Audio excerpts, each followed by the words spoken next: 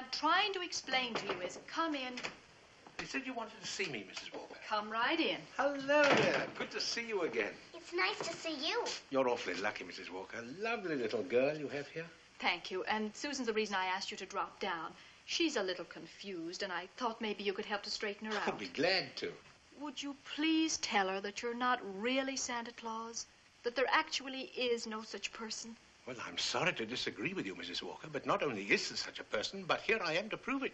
No, no, no. You misunderstand. I want you to tell her the truth. What's your name? Kris Kringle. I'll bet you're in the 1st grade. 2nd.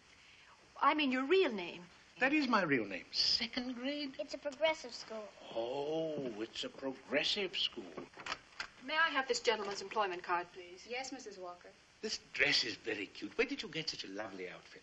Here at Macy's, we get 10% off.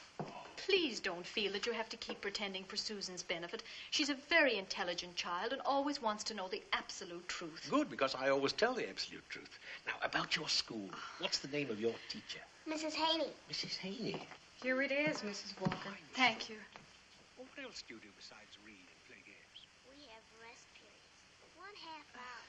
Oh, I don't suppose you care for that, eh? No, we're not allowed to talk or anything. Tuesday, Chester Richards, he kept talking all the time.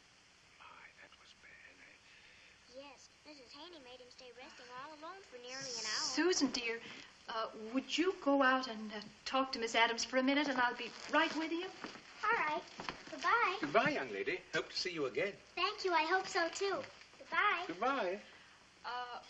I'm sorry, Mr. Kringle? I'm sorry, but we're going to have to make a change. Change? The Santa Claus that we had 2 years ago is back in town, and I feel that we owe it to him. Have I done something wrong? Oh, no. No.